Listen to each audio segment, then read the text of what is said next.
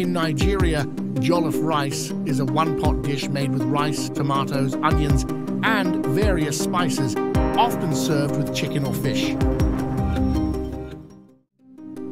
The world's largest barbecue, held in the United States in 2014, featured over 500 grills and smokers and cooked over 60,000 pounds of meat.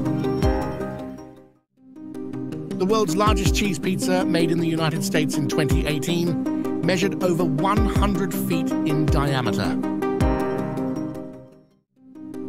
The world's largest chocolate truffle, created in Switzerland in 2018, weighed over 4,700 pounds.